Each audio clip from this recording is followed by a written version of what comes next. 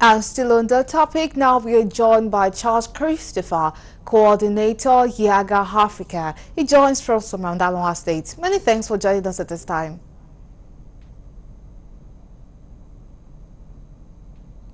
So,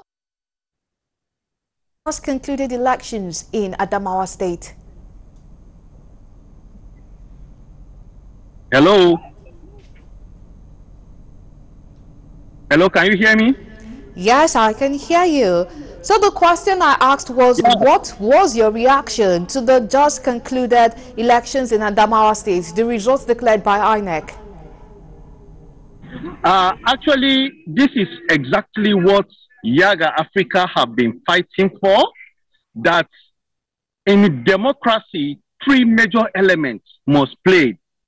Number one, that citizens must cast their votes, freely cast their votes.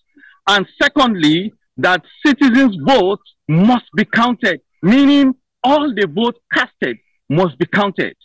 And thirdly, that the winner, that the person that scored majority of the vote and satisfied the requirements of the Constitution should be declared winner. And that is exactly what the head office of INEC have comes to do.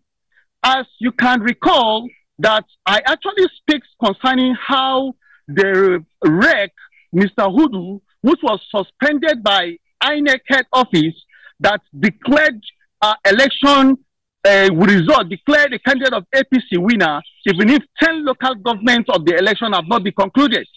But the process have just been concluded, being monitored by Festus from INEC headquarters, and the returning officer came in, collected the 10 remaining local governments, and the winner, the person that scores the majority, having fulfilled the constitutional requirement, that is Ahmadu Umaru Fintri of PDP, have been declared winner by the returning officer. That is the beauty of democracy, and that is what we in YIAGA Africa insist, that the all processes of elections must be followed to justify who wins election. And since it is clear that INEC identified that the REC should not be the one announcing the result in the first place, would you say the suspension of collation of results was even necessary in the first place?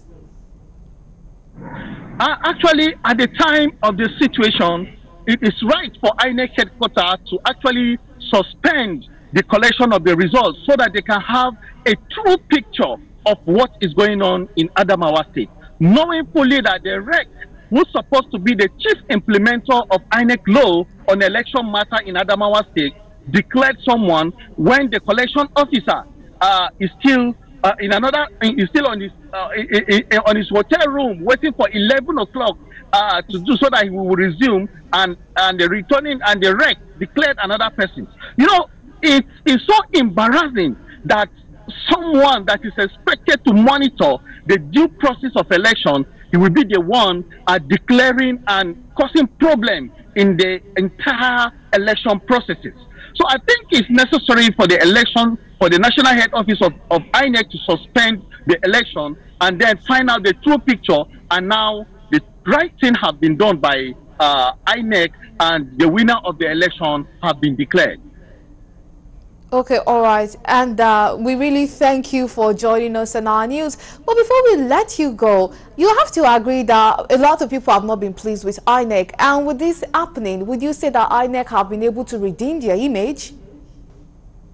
Yeah, concerning present Adamawa situation, we, member of the civil society in our YIAGA Africa, you can believe with me that we are good in following every details that happen in elections matter.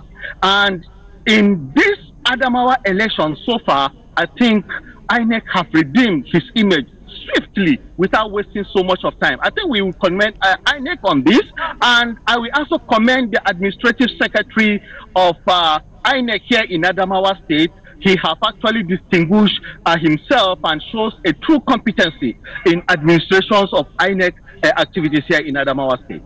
All right, we thank you so much. But unfortunately, you seem to be losing daylight over there. Many thanks for sharing your views with us on the news. It's getting night actually over here. Thank you very much. And Thank that's you. Charles Christopher, State Coordinator at Adamawa State YIAGA Africa. And moving on to other stuff.